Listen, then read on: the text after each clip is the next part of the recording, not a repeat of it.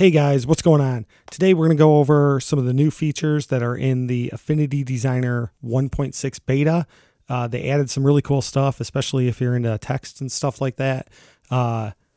So let's just kind of get right into this. Before we do, I just want to say I haven't had a lot of videos up for a bit. I've been kind of just super busy with things.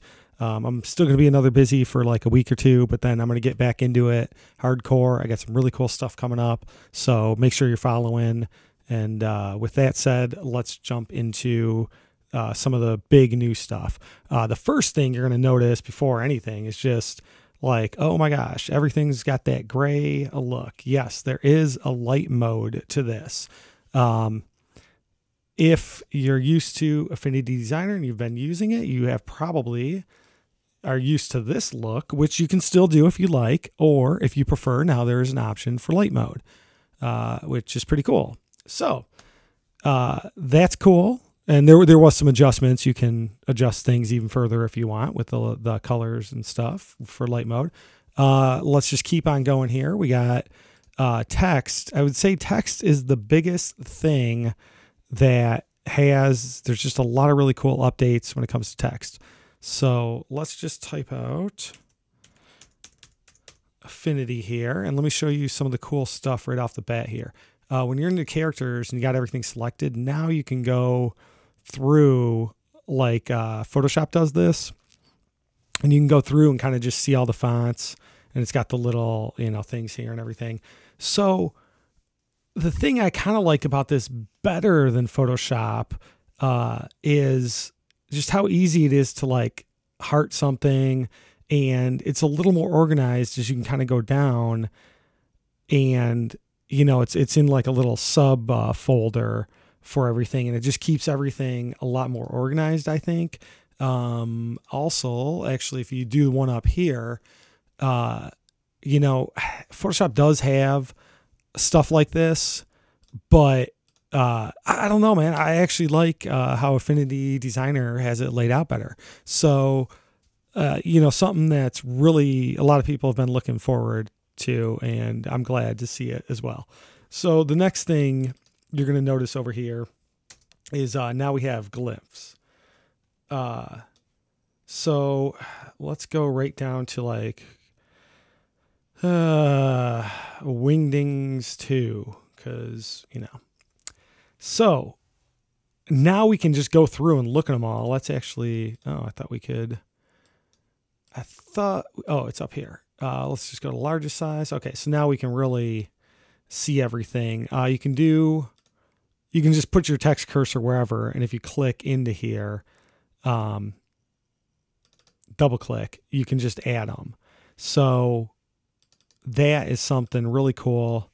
You can highlight and double click, and there you go. So those are the big things. And there's just one more big thing in the pixel persona. And let's make a new pixel layer here. Okay, so the new thing is this is how you drew before. I'm just using the mouse, and let's just kind of maybe, let's Command Z that and just try to make a circle here. And that's about as good of a circle as I can do with the mouse. Now, up here, we now have stabilizer. And what that does is as you start drawing, it kind of like pulls out this little thing and makes it a lot easier to kind of draw with your mouse with. So, still not perfect, but I tell you what, if I drew that 3 times with this, it would be a lot better than, doing it with the mouse. So those, I think, in my, kind of going through this and playing with it, those are the biggest features, but there is a lot of stuff, and you can download this right now. It is available. They put up a blog.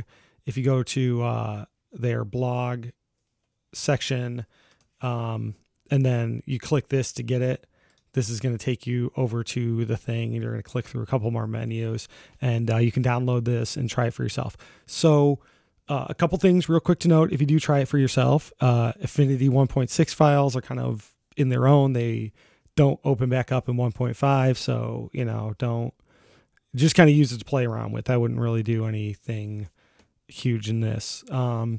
And let's just kind of go through the new things first. Just make sure I didn't miss anything. So the light UI showed you that. Pan and zoom goes a lot better. You know, that's good performance. Performance with large documents. The drop down showed you that. Glint browser, stroke stabilizer. We just went over that. You know, like all this other stuff is cool.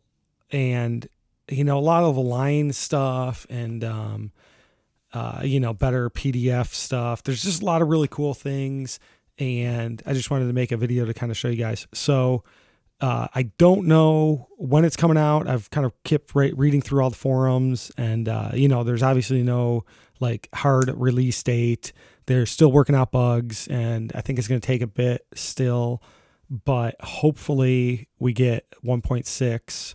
Hopefully, you know, kind of early summer, midsummer, I'm guessing. I don't know. I think we still got a ways to go because they released a video even, you know, I want to say 3 months ago, maybe 2 to 3 months ago before the beta. So I would say we'd have another 2 to 3 months if I had to guess, but you never know. That's what's going on. Make sure you're subscribing to my channel because I got a lot of cool tutorials coming up in Affinity, and definitely as they update this beta, I don't think these are going to be the only new features. I think there's other new features coming as well. And, you know, as those come out and as the betas keep getting updated, I'm going to keep showing them off and letting you guys know what's coming on. But definitely, if you're really interested, go ahead and download it and check it out for yourself. All right, I'll see you guys next time.